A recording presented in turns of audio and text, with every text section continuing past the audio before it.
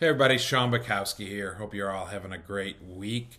And here in Austin, once again, we're in the second week of South by Southwest. Always an exciting time. I love it during this time of year. Plus, we have March Madness starting in a few days. So, how great is that? I want to talk a little bit about some bad news that Austin got a couple weeks ago.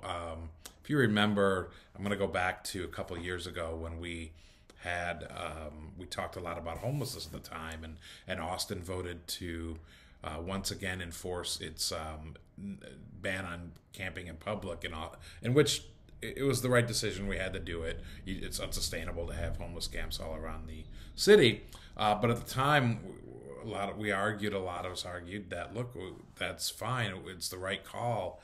But we need to be able to have other solutions. How are we going to be able to treat our fellow citizens and help our fellow citizens if we get rid of all the homeless encampments?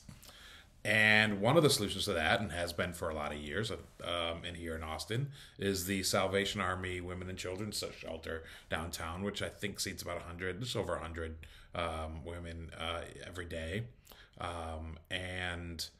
Unfortunately, kind of a surprise to a lot of people, they announced they're going to be closing, and I think I saw there's an extension to maybe another 2 months or something, or a month.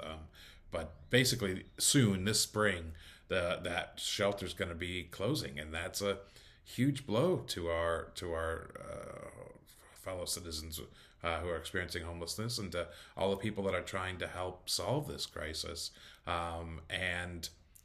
It's not good. It's one of the main areas that was housing some folks, and it's not clear how they're doing it.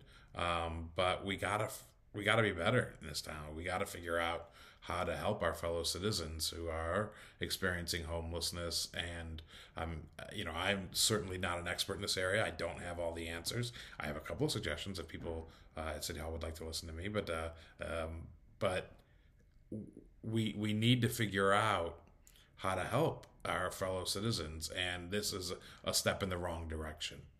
So let's all get together as a community in the near future here and really figure out the best way to make up for what we're losing by the Salvation Army closing its doors.